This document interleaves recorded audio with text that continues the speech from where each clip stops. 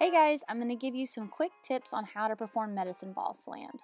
So the first thing you need to do is find a medicine ball. I'm using a 10-pound here, but use whatever weight that's appropriate for you. You want to get as tall as you can from the floor, all the way up on your toes, and extend all the way up with your arms. Use your full body to slam the ball to the floor. Watch your face, it will bounce up and get you.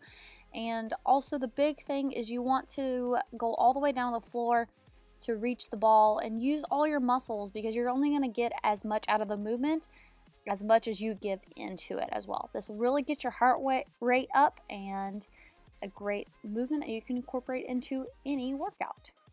I'll see you guys in the next video. Be sure to be on the lookout for more. Bye.